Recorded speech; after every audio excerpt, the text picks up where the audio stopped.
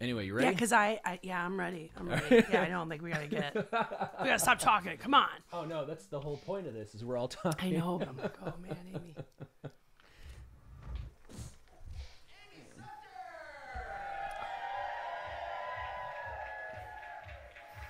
Oh yeah, Spencer with the turkey tail. I forgot about that.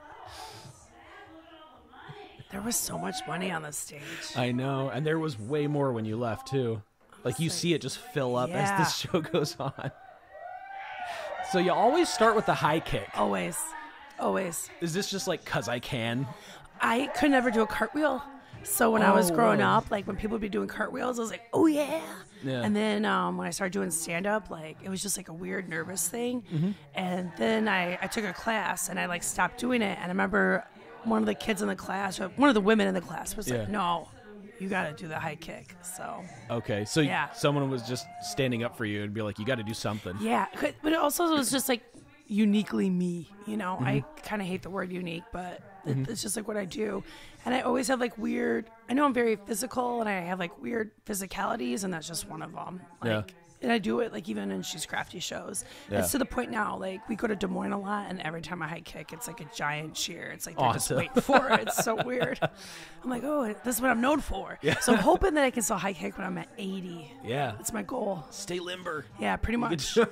Pretty much. Well, that's the thing. Most tall people, and you allude to this in the set, but most tall people are trying to make themselves smaller. Yes. So when you high kick, it's almost just like taking it all over. Yeah. Yeah. Like I this almost is all mine now. Like I've even just like I sometimes forget how tall I am, and especially when I get excited about something. Sometimes like even when I get off the train, sometimes like when people like come at me, there have been moments where I almost like lunge at them, and it's not even like I'm lunging. It's just like I'm just.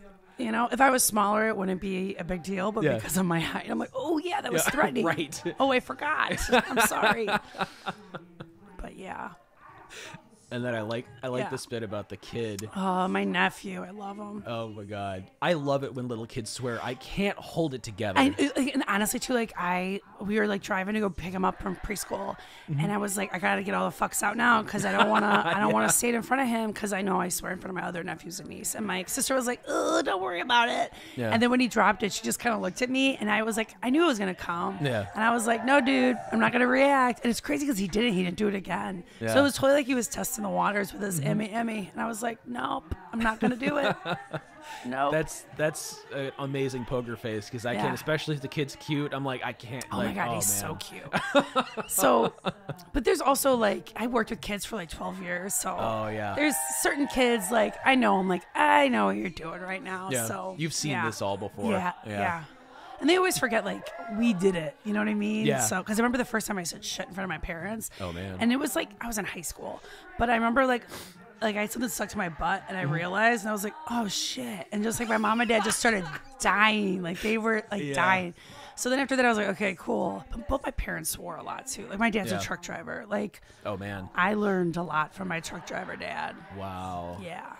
That was one of the challenges for my dad. He's really into comedy, and when my little sister was like 2, going through the terrible twos, there's a moment he keeps talking about where she was in a hallway, like she was locked in her room, like they were putting her in timeout, but she was just fighting to get out. Yeah.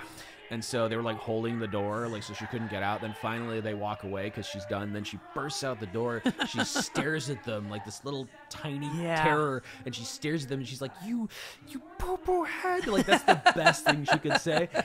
And he turns away. The way he tells the story is he grabs his face and turns away from her because he's gonna like just crack up. Yeah. And as soon as she stomped back to her room, he was just on the floor. Like, oh, I love it. I love it. That's the thing too. Like kids sometimes. Like my nephew one time was like, "Why is my forehead crying?" And I was like, "Oh, you're sweating, buddy. That's sweat." Wow, that's too cute. So sweet. I love it. Oh yes, the big clock. Yeah. Yes. Oh yeah. Literally, my breast turned purple the last time I had a mammogram. I was like, oof. But I love purple. Like I'm kind of obsessed. I'm like, oh, you love the colors. I would have made this up. You know, like, So instead of "you're welcome," it's more like "thank you." Yeah, I was like, oof, look at me. Oh yes. I make myself small. Yeah. I've seen this with tall people all the time, and it's such a weird phenomenon. I like to think I'm 5'9", but I like to think if I was taller, I'd be like, yes. But I don't know. Maybe. I think it's different, of course, for men, but I think true. also too, like, I've seen some tall women where like, boom, tall, you know, and I'm like, fuck yeah. But then I've also seen some tall women where like they're hunching over, and that's how I was until actually I was 19. I was in an acting class. My acting teacher, it was really cold in the classroom, and I totally knew I had nipples, so I was like hiding, you know. And then she was like, you apologized on that stage. For every step you took, you apologized. And I was like, oh my God. And then I realized I was like, oh, I'm trying to hide, but like it's not being perceived that way. So then I was like, boom, shoulders back. And even now, like when I'm at work sometimes, it's like, sit it up. Like, put your shoulders back. Because, you know, hunched over the laptop and stuff. Yeah, like even now, like you're like thinking about it. You're like, oh God. It's hard. What corrected my posture was when I started deadlifting. It's just like you can't. Once you pick up weight off the floor like that, if you slouch, it hurts so much. Yes. I just haven't done it in a couple months at this point, so I'm like now I'm really aware of my posture. I'm like, oh no, am I doing it? Yep. So I'm just you trying to feel get all up to the the muscles too. Like it's different because for acting. In college, I had to take ballet, and that was like I never took a dance class, and like lining up your body, and then like it does make you taller. And again, that was like a mind fuck because it was like, I've been trying to make myself small for so long, and then all of a sudden they're like, "No, I want you to stand up straight," and blah blah blah blah. And it was like, "Oh, this is crazy. This is crazy. This is an advantage." But it's like power poses. Like before shows, sometimes I'll just go in a corner and do a bunch of power poses. But also like I'll do like the stretch, you know, so I can high kick. But sometimes you just see that moment of just like getting quiet, but then also like making myself bigger. Because it's like when I get on stage, like if you're not owning that stage, like people know. Yeah. People know. Like it's like a weakness. Oh, they sense it so much. They sense it. They see it. Yep. And again, like I'm a gentle giant, but I know, like again, like I said earlier, like sometimes I forget how tall I am, and sometimes I'll like point and like say something to somebody, and I see them step back, and I'm like, oh shit, right. That was almost in their eyeball. Yeah, I'm like, oh sorry, I forgot. Mama's big. Sorry. Here comes the money. I love it. Yeah. Oh yes, the boob in the mouth. That for real, there was so many people, and it was an older woman. Like that happened. That's not a bit. Like that happened. Like my breast went in a woman's mouth. I was just, and I think I did go, "You're welcome." Like I think I did say that because it was like, what did she say? Like I don't think. Oh, she had a mouthful of boobs. She didn't say nothing, you know. And I was just like, because it was just like all these people, and like they wouldn't move out of my way. And even the other day, a guy was getting in my way, and I like checked him, like I like hit him with my shoulder. I was just like, "What the fuck, dude?" But like he technically checked me, I guess, because he just like. I feel like, again, like, because I am so tall, like, when I go through my day and I'm not touching other people with my body, I'm like, that's the way it should be. It's a good day, right? It's a good day. But, like, when people just, like, walk into me, I'm like, what? Like, how do you not? How do you not see me? Like, but, yeah. And, like, yes, she did say this, too, to me. I was very young. I was very young.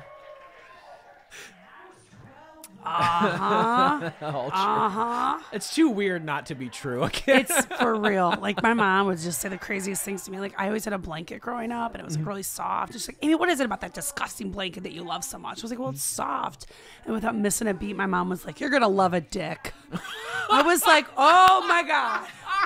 Was she a truck driver too? She wasn't, but she was a bus driver for special needs children. Oh no. Oh, God.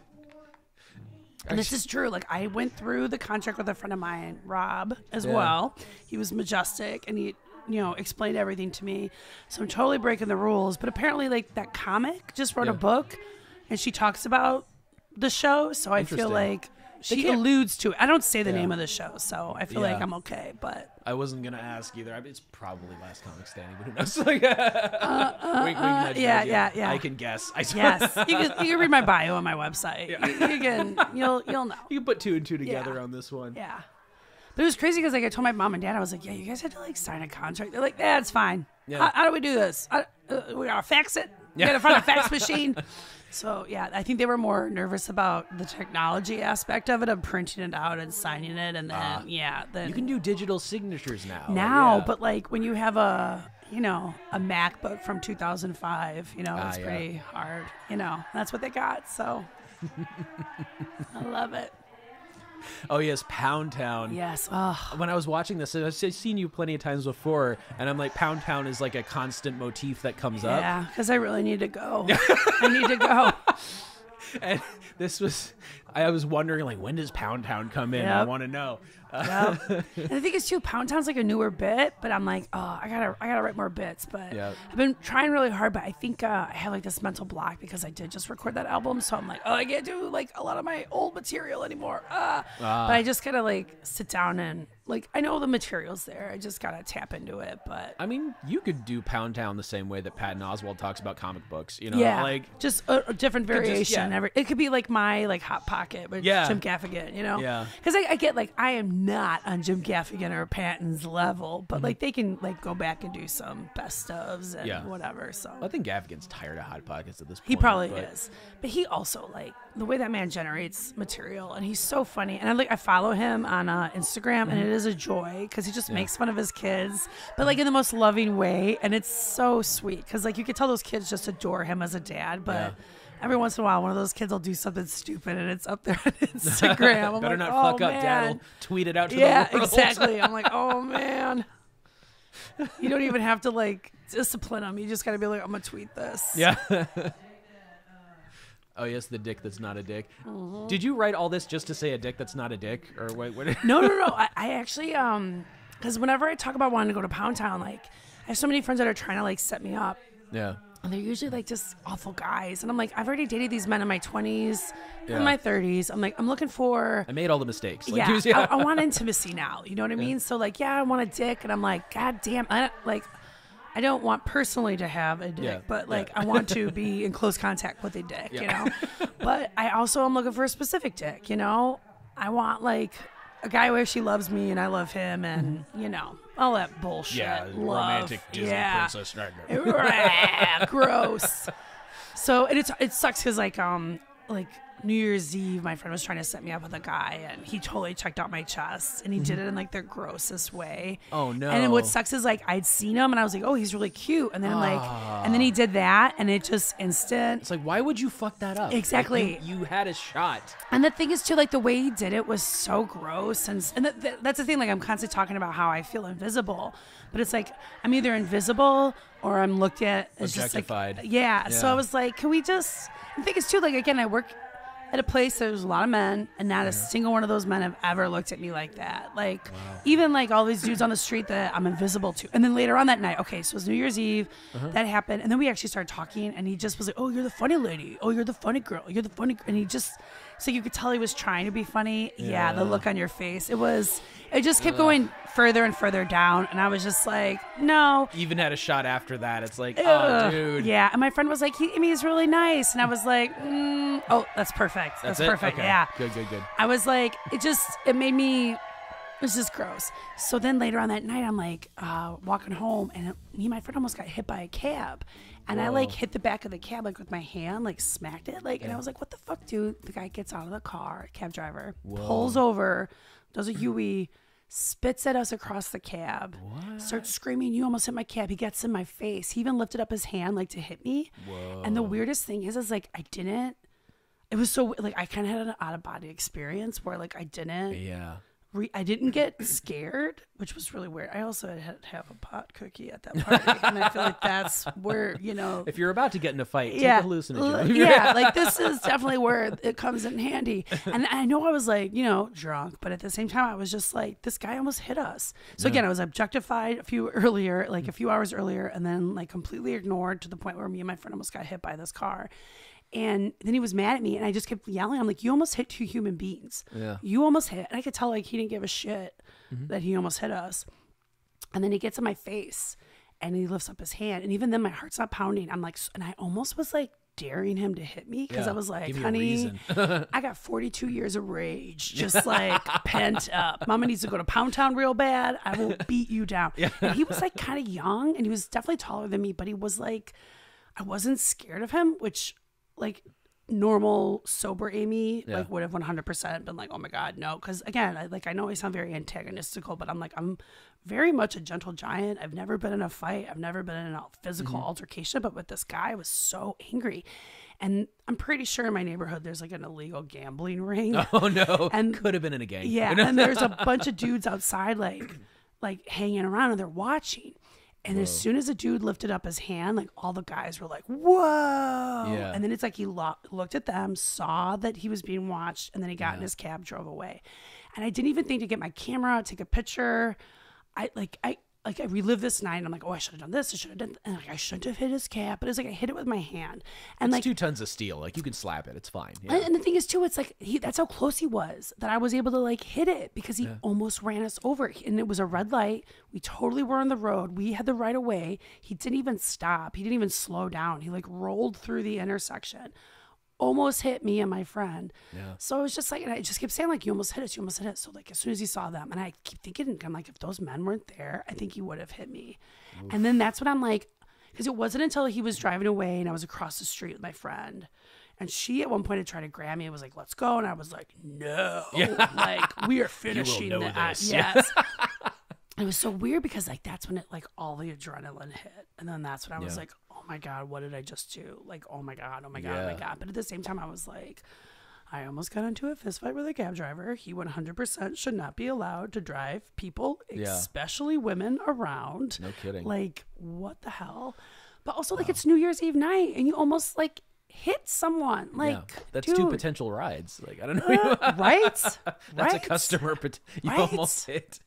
Also, that's like the one thing you have to be good at is driving, and you already failed. Yeah. Come on. So invisible or objectified, the Amy Sumpter story. I think that's my next special. Here we go. Invisible or objectified. I often think I've been watching Good Girls lately, which is, I love that show. It's turned into a bit of a soap opera in the second season, and I think about like Christina Hendricks, who's gorgeous. Oh my god, beautiful. Absolutely gorgeous. But I wonder if that's also her life. Because I think about like, I know these are actors, and I'm like, they have daily lives, and I'm like, I know that she's married to a director, DP or something. Oh yeah, they got separated. Oh, so we have a shot. No, I'm yeah, you got a shot. Hey, I'm taken. I'm very happy in my relationship. But I think about someone like her who's just absolutely gorgeous, has ginormous breasts, and it's like, I wonder if that's also her life, is just ignored as a woman or an object because she's so beautiful. It's like, I wonder. And also too, like, let's be real, in all of Mad Men, they like accentuated her body. Oh yeah. And don't get me wrong, like if I fucking looked like Christina Hendricks, I'd be fucking accentuating that as well. Oh yeah. You know? But I don't know, maybe I wouldn't, because like again, like I didn't grow up in a naked house, so even like at the end of that bit, like when I whip out my breasts, like that was huge for me, and I like kept going back and forth backstage because I try, because I know when things scare me, I'm like, okay, you got to do this. Isn't that the best feeling? Like, you're like, I have to do this challenge. I have to do this. And the thing is, like, I wasn't willing to do both. And also, I feel like if you're, you get one. You get one. But also, like, they're so big, I'm like, this is enough. And also, one is enough. This is like two normal ones. Exactly. Exactly. And also, like, I don't know, like, I was just, like, feeling it, and, like, the love from the crowd. Oh, Strip Joker's Strip Joker is so great and so supportive. And even, like, some of the things that I said on stage, I was like, oh my god, like I could literally like read my diary to these people, and they'd be like, yeah, like it was just such a great show and such a great night. So yeah. Well, you were telling, awesome. You were storytelling mostly, and we'll get into this when we do the actual show. But you were storytelling, and I think that got them into that groove. Yeah. It wasn't just set up punchline. Yeah. That's not how I do stand up. Like my stand up is 100% story based. Like I don't. Yeah, I've seen snappier, like the Laugh Factory, you know, when you have like 6 minutes. Yeah. I've seen you do like 6-7 minutes at the Cates, for example, like filling in between comics. And it's not, you're right, it's not set up punchline, but it is like quippier. Yeah. You're telling shorter stories, so it does fit into the mold a little better. I mean, especially when you're following Kelsey Huff, you have to. Well, that's the thing too. Like me and Kelsey know each other so well that it's like we could just like banter all day long, you know, or just like, it's super ezy. It's like we could do that in our sleep. It's like, let's just take this show on the road, you know. Okay, we'll stop here. We'll do.